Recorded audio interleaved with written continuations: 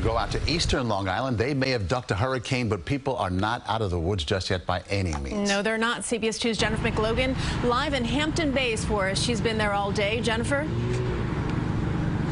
KJ and Maurice, good evening. The heavy bands of rain here in the hamlet on Montauk Highway have moved out, at least temporarily, but still we remain soaked head to toe. And so are many eastern Long Islanders who ventured out in Henri today.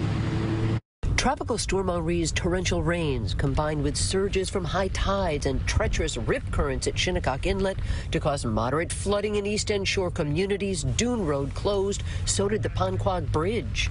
Had this hit where it was predicted, we would be standing underwater right now. Well, it's a good possibility. We certainly caught a break with the storm moving a little bit further east, and it's moving rather quickly, which is also a benefit.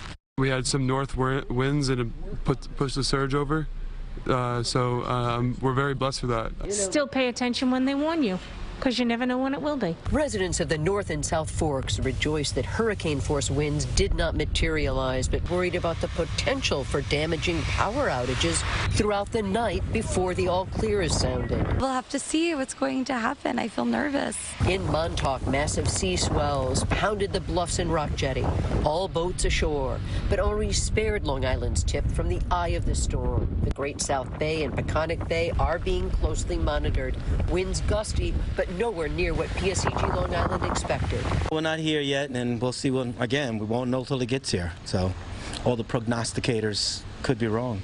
The hardware store on Montauk Highway sold out of flashlights and batteries, a run on gasoline, too. We saw a few parking lot fights at the gas station. The flood watch was extended, so too dangerous marine conditions, according to the U.S. Coast Guard. Victor Canseco is a tourist from Key West, Florida. It's just ironic that I live in Hurricane Alley and I came up here and almost got caught in a hurricane. We dodged the bullet.